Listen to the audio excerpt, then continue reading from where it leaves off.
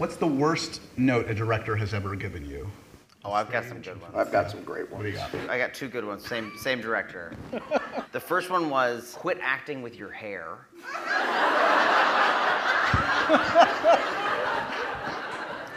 And the other one was, charming is not a choice.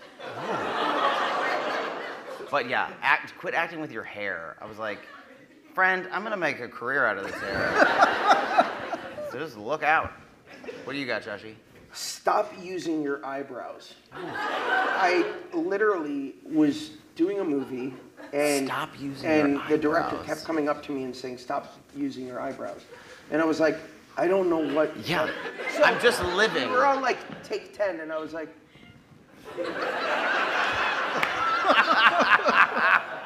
I can't move. I can't